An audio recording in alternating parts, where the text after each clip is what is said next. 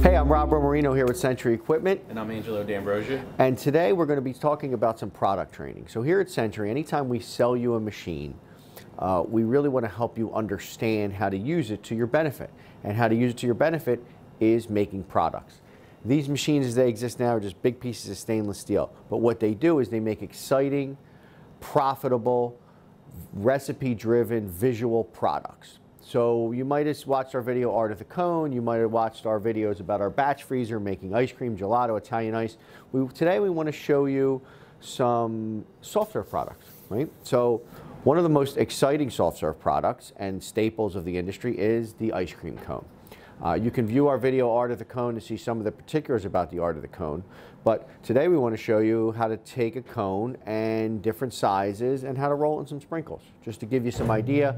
When you're training your staff and we work with you and we leave, you can refer back to these videos so you can use it for training in the present and the future.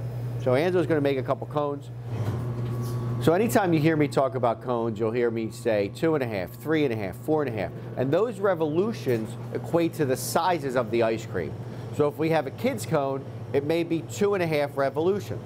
So when we look at it, we have 1, 2, 3, and that little top, that top off is a half, okay? So to me, this is about 6 ounces of ice cream, and this is going to be your medium or regular size. So if I have a small, medium, large, or a kid's regular large, this is going to be my regular, right? Now, if I want to roll this in, I call them jimmies, you can call them sprinkles, whatever you're comfortable with.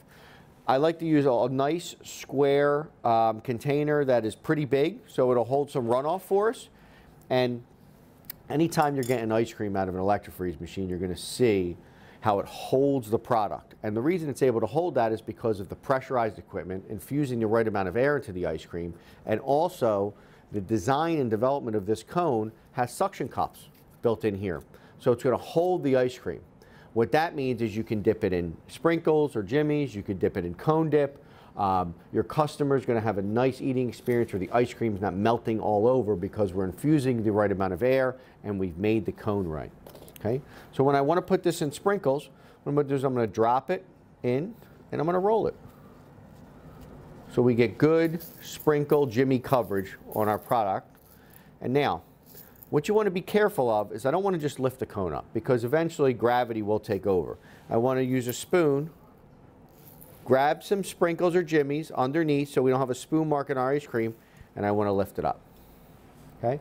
And when I do that, I have a nice, beautiful vanilla cone with rainbow sprinkles.